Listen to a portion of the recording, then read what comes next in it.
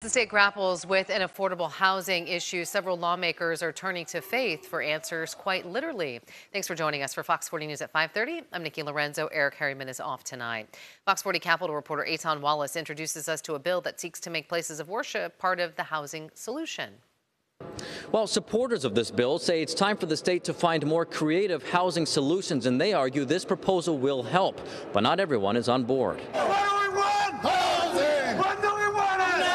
Braving the rain and marching through the streets of downtown Sacramento, hundreds of carpenters and religious leaders took to the Capitol to urge support for a series of housing bills, among them Senate Bill 4.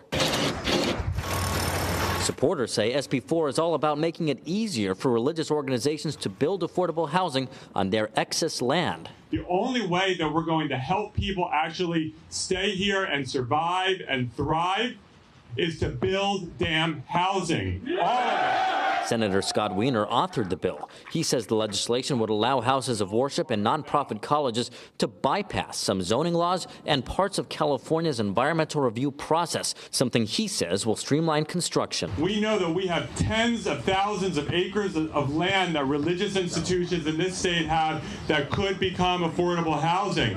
And that will be a game changer if we can open up that land. A game changer is also what he and some of his legislative colleagues call Senate Bill 423.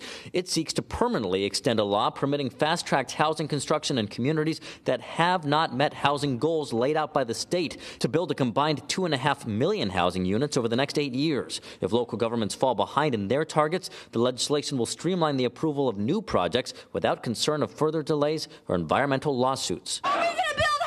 Yeah. Assemblymember Buffy Wicks supports the legislation. This is about solutions.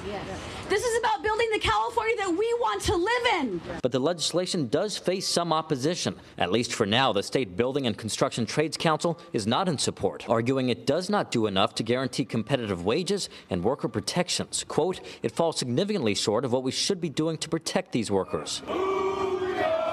But the Carpenters Union and their coalition of more than 180 groups say otherwise. We're pro-housing, we're pro-worker, pro-union, and we're pro-California. Anybody that wants to tweet that it's not a union bill is full of